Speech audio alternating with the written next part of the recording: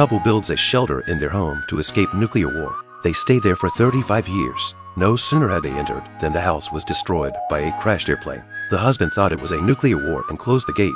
The gate had been programmed with a countdown timer. It wouldn't open until 35 years later. The basement had already been converted into a shelter by her husband, who was a scientist. The son lived underground for 35 years. When he first came outside, he was excited by everything he saw. Adam saw the real sky for the first time, met a little girl and a black man, rode the bus and went to the supermarket for the first time. Completely ignorant of the rules of the world, he was treated like a fool. Adam sees a store that buys baseball cards. He goes in and sells his cards.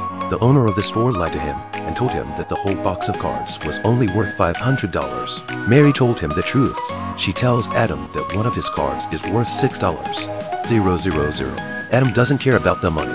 He's attracted to the girl in front of him. Mary is an employee of the store.